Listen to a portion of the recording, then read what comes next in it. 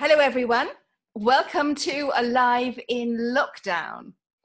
And it's been exactly 1 year since Alive in Universe at the Venice Biennale. We had 28 artists over 28 days. One of them was Sophie Molins. I'm Caroline Wiseman. I'm here in Aldeburgh at the Aldeburgh Beach Lookout on this very, very sunny day here. And I'm talking to Sophie Molins, about the project she did in Venice exactly this time last year. So our brief to you, Sophie, was what does it feel like to be alive in the universe? Tell us how you responded to that. Hi Caroline, good morning, and I'm speaking from beautiful sunny Dorset. And yes, I should have said, where are you? Are you in your studio? We can see, actually, we can see some interesting pictures behind you.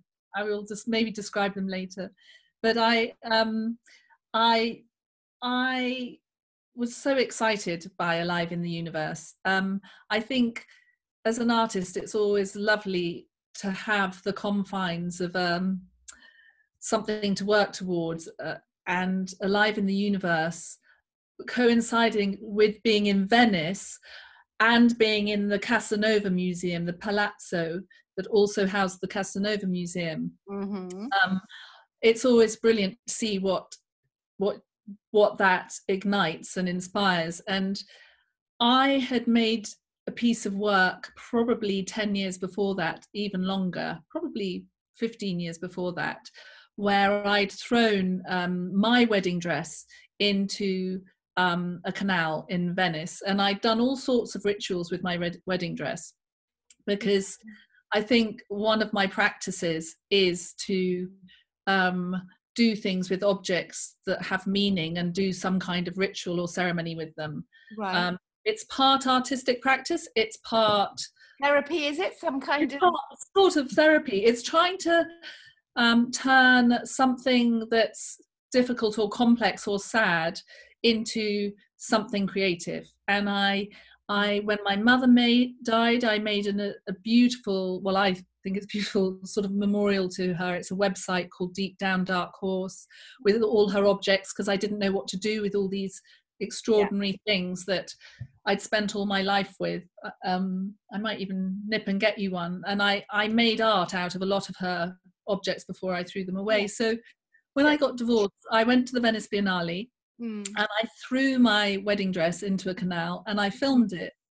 And the fabulous composer Michael Nyman used a clip of that film in one of his projections that he sometimes has when he's playing. He has projections. He used a small clip of it. So when you were discussing Alive in the Universe in Venice, I thought, fantastic, the wedding dress. I threw my wedding dress. And at the time when I did that, a girlfriend had said, oh, please do something with my wedding dress. And I said, don't worry, I'll send it into space. So it took, for 10 years, I thought, how can I get it into space? And I would think about it, and I could never work out a way. Why did you think about sending it into space? What was the throwaway comment? It was, I had thrown a wedding dress from a divorce into a canal of the romantic city of the world. It's to do with the anti-gesture. You know, divorce is the opposite in a way of the romantic notion of marriage. So to go to the city of romance and chuck it was symbolic, and somehow launching, sort of throwing this dress into her wedding dress into space was a kind of joke, really. What do you do with this dress? A dramatic gesture in a way. Yes. You might throw it into the canal, but actually, hey, more dramatic, throw it into space. Well, little did anyone know that you would actually do this. So as with, art, sometimes these things take longer than others, and you cogitate inside and you wait for the opportunity. The opportunity came. And so the second you said we're doing a piece in Venice in the Casanova Museum, the Palazzo, I was just like, oh, brilliant, my wedding dress in the canal. And then I really wanted to make a new piece of work with this dress, and it coincided with me finding a company called Sent Into Space. Mm. And they made it absolutely doable and possible. They were brilliant. That was one of the most fun parts of it, was working with them. And also, I think you know this, but I've worked a lot with climate change and climate change charities, and this was so economical. I was having all these ideas that were very complicated, but in fact, sorry, things are buzzing through, but in fact, it was just a weather balloon. It was so poetic. It was a weather balloon. It needed a lot of planning, relationship with air traffic control. It needed a lot of planning for the weather, for the cloud cover, for the etc. And it had two I mean, technology, I couldn't have done it 14 years ago. It had GoPro cameras, a GPS. It went up to 27 kilometers, at which point there was a controlled explosion. At 27 kilometers, you can see beautiful, beautiful curvature of the Earth. And then you didn't go up there, Sophie, did you? No. I'm so envious of the dress. This dress has been there and back, not me, unfortunately. I'm obsessed by space. And once the explosion happened, a little parachute came out and it danced all the way back to Earth. And we needed it to come back to Earth because we needed to get the cameras off it. And and I, you know, interestingly, I've got footage where it's it's ascending very beautifully with the background of the Earth or clouds. And then I've got footage of it dancing very we've seen it in the film. It's going around back to Earth. And so I asked Michael Nyman, I said, look, you've used my film. It's a bit of a big ask because he's much, you know, more prolific and successful. And I said, can I use your music? And he was absolutely brilliant. People really warmed to the idea. And he said, fantastic, a wedding dress in space. It's my birthday. You can use things from my catalogue. So I was lucky enough also to have his music, I think, is just such a gift. And again, this idea of a romance in Venice, his music was very, very, can be incredibly evocative and emotional and romantic. So a lot of it sort of, it had this reedy kind of calling to the music. So with you, Sophie, is that you are a filmmaker and you make very beautiful films. So the end result of your film was not only was it sort of very emotionally searing for you, but it was also very beautiful, whole thing. And you used the two screens, of course, because that was one of the technical points. We said there's going to be two screens there and to use both screens, and you used them both in a very a very adventurous way, in a very creative way. I think, again, that's one of the lovely parameters that you set, because I think if I hadn't have had two screens, I could have just shown my wedding dress drifting off down a canal. Whereas having the two screens, I thought, right, I'm going to have this other dress. And so added hugely then to the creative.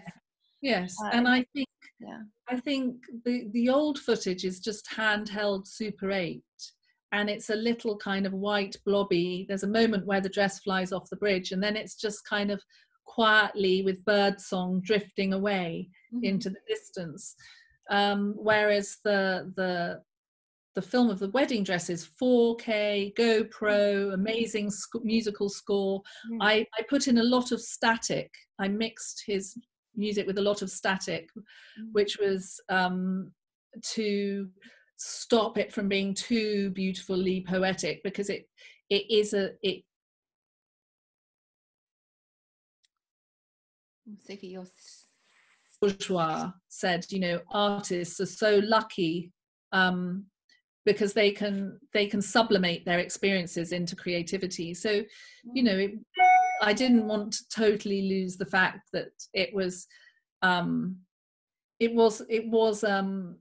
comment at the title, Happy Endings, Happy Ever After. There was a bit of irony in that. There's also overtones of ascension, because it's a little white dress going up and up and up. You know, when I was a little girl, you know, there were looking at art, there were Jesus ascending to God or angels ascending to heaven. So there's this, she is a headless, handless. Yeah. She's very, the dress, I'm calling her she, because she is very animated. She does dance. And then you did a performance, Sophie, didn't you, when we were there in Venice on that day, exactly a year ago. Tell us about the performance that happened. Well, again, I think that was fun. Again, by chance, I was telling someone about the dress, and they said, and Venice, of course, and they said, "Oh, do you know about William James? He had a very good friend that she was called Constance Ferrymore Woolson, and she had committed suicide. She jumped 3 stories from her Venetian apartment and died. And I think he felt a bit guilty as well, because he'd not seen her for a while, and she suffered from terrible depression, and they were very close, and she was a bit in love with him, although he was homosexual, so wasn't in love with her. I don't know, they were very close. And he went back to Venice after she died, and her family had taken everything and left, apart from her dresses. And again, he did a ritual. He did exactly what I was doing. Grief is such a distressing and powerless emotion, and you feel such a rush for the loss. You want to kind of make some kind of expression of that feeling. You want to mark it. And so in those days in Venice, you had your own gondolieri, a chauffeur, to take you around the canals. Nowadays, you just flag one down. But she had her own very long-term gondolieri, and so Henry James went out with him onto the Lido with all her dresses and laid her dresses on the water, and they wouldn't sink. They thought they'd sink, but they kept bobbing up. And so it conjured a very poetic moment of these beautiful, beautiful Victorian dresses, bobbing around on the Lido. So I had got the wedding dress back from space. So it was very, very difficult, health and safety. None of the gondolieri would do it. We asked and asked and asked. And actually, we were so lucky. We got there's 2 women in Venice do it, and she was one of the people. She was the person that said yes. And so at a prescribed performance hour at your beautiful space, she came up. It was lovely, the way we were right on the canal there, so we could have the 2 big screens and then open up the back doors, and then you got the Misericordia, the canal. And the way Venice works, when you're in these dark, cool stone buildings, and then you open the doors and it's a light, and it's that colour of the water, and it's that bright sunlight, and this beautiful, gondolier comes up, and a man laid the wedding dress finally to rest on the water, and it just this white dress floated away on the turquoise water, and it. The reasons for him doing it and the reasons for me doing it were very different, but it was a story too good not to. It was a similar kind of creative ritual and ceremony, and so it was fabulous. So now here we are, a year on. We've got new challenges now. It seems like a whole new world. Tell me how your work has moved forward during the year, and in particular now that we're in lockdown.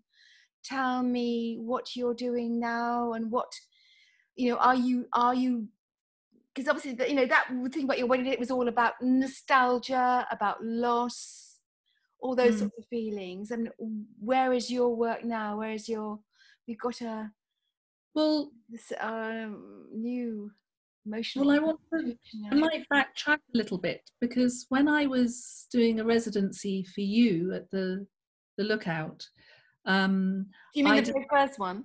The very first one. The first one, when you spent a week in the tower, and you went, you were just there. You went feral, didn't you? That was the idea. You didn't even. So you then offer this extraordinary opportunity of living in a tower for a week. No water, and I thought, no anything, no light. And then you go with that. And when I was thinking about what to do there, one of the things I did was to lock myself in for a day and see what happened. It wasn't months and months and months, but I ended up doing these I really like them, these midlife self-portraits. Yeah, and then another of the day I said, okay, I'm going out and I'm not allowed to come back and see what I find, and I'm going to allow signs to lead me around Aldborough. And I had the most extraordinary day and met the most extraordinary people and found the most extraordinary things. If you just say you can't come home, you know. And the reason I must try it myself. I've been going to Aldborough for a long time, and I discovered whole new places. It was amazing. I think, again, it's about setting these parameters in order to see what you make and what comes up. And I think lockdown is a parameter, and I think people are discussing a lot what they're doing with that time. But also what you did was give me the opportunity of a residency. And in January, I went on another residency in Finland called Silence, Stillness and Awareness. And it was a month. And we weren't to have mobiles, and we could go and get Wi-Fi for an hour a day. And we had no car, and we were in the middle of nowhere in Finland. So I feel that I had this extraordinary lockdown in Finland, and also it was quite cold and dark, very little daylight. So I had this extraordinary lockdown in Finland and thought, and we had 2 days a week, which were complete silence. We weren't allowed to talk to each other. And so all this work came up, which I then was so excited and felt, I left there, and I can't believe the irony. I thought, gosh, wouldn't it be amazing if everyone could have a month out of their life like this and just be and see what happens and do this work? And blow me down, you know. It's not the same, but and I don't want to belittle, because I'm not really talking about, you know, my daughter's a young doctor, so I'm not talking about the terror I have here. I went to a Zoom funeral yesterday. I've got, you know, I don't want to diminish the seriousness economically or what's happening to people's lives and go, oh, isn't this fantastic? But at the same time, you know, a lot of people are having this space, and a lot of people are using it creatively. And what have I been doing? I think I have been I'm making another film, so I've been getting on with that. It's called Lost Sheep. It's very esoteric, but it's about addiction. Which is an area you work in, don't you? You work at a centre for that. Yes, I volunteer at a halfway house for people coming out of prison. So it's about attachment. It is about attachment and love, and it does relate to my other work, because a lot of my work is about longing to belong, longing or grief. So and they're always so beautifully made, your films. I saw your one, which was that very long journey. What was that very long journey? I forgot where it was now. It was about going to the St. Bernard's Pass and down the other side, but it was a story about looking for the father. It was a story about walking and memory and time and all the people that have passed over that place. So beautifully shot. That's the thing about your work. It's always so exquisitely made. So I've been going through my archive. And I've been continuing. I mean, I was talking to people last night about the work that I've been making, and it is slightly odd how the work that I made in Finland and the work that I'm making now really does fit with what's going on now. It's very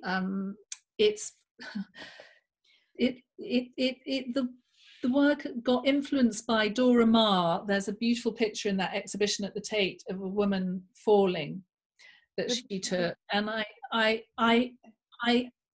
fixated on that image because I'm very interested in mesmerized women and mesmerism and Victorian seances, because they came exactly at the same time as the rise of feminism. The first time, I think they were like a few miles away, the first seance and the first feminist meeting in the States. They were literally at the same time, a few miles away.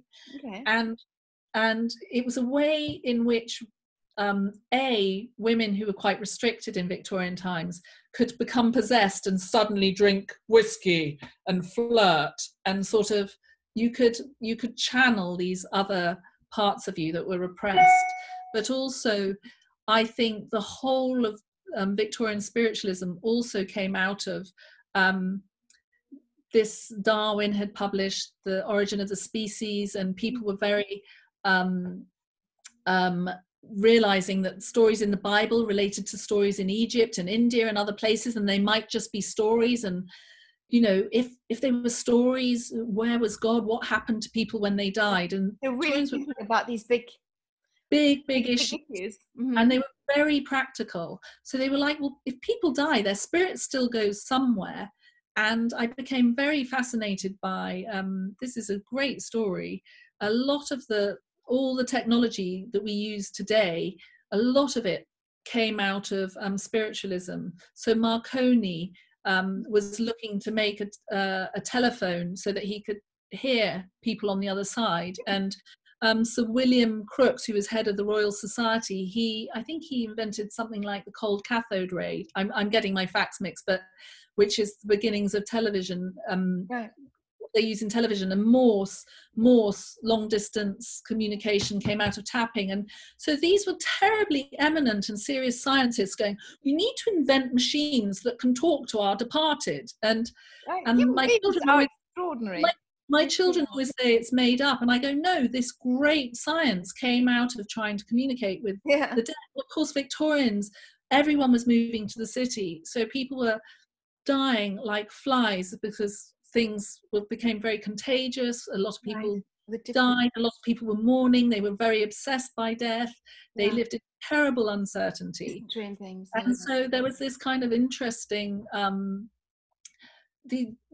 Arthur Conan Doyle booked the Albert Hall for after he died because he was going to come back and talk to everyone and show them.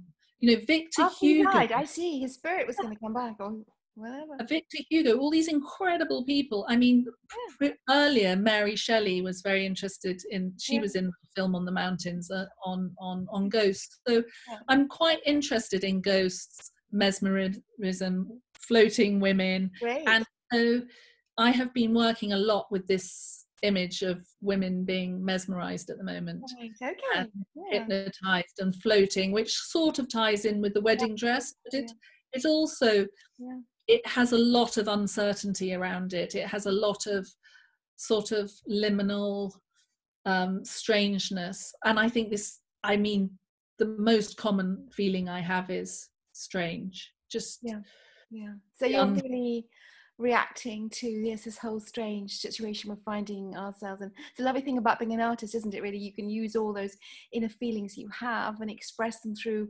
wonderful works of art, which is what you do, Sophie. So Sophie, very quickly, can we are we in your studio, or where are we? We're in my kitchen. We're in your kitchen, and I can see all sorts of interesting pictures there. This is the thing I'm the proudest of. This is by Malik Sidibe, the Malian photographer. And I went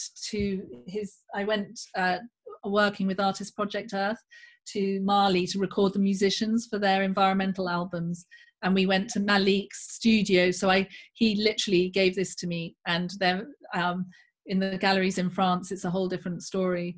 But the other amazing thing was I had a 2 1/4 camera, which is a Rolleiflex, which is what he used, and he was a very elderly man. He's passed away now, and I said, could you take my photograph? We were at his studio. He usually has those incredible black and white backdrops, and he said, oh no, none of my cameras are working. And I went, I've got a camera, I've got film, I'll process it. So I got him to take my portrait in his studio. Well, it's a wonderful life. It's a wonderful life, the artist's life. Sophie, thank you so much. That's Sophie Molins. It's been lovely talking to you in lockdown in Dorset. Yeah, this is I for want Live in to Lockdown. thank you, Caroline, for always giving artists such extraordinary opportunities to be in the Well, Lookout. I love working with artists. It's so exciting In for me. Venice. Yeah. Well, we've got to think about new ideas. We've got lots of Yeah. our new ideas coming along that we're thinking about. So thank you for being part of Alive in Lockdown, Sophie. And we wish you all the best. And goodbye, everybody. And I'm going to try and turn this off now. I'm going to go into recording there and turn it off. So bye, Sophie. Bye, everyone.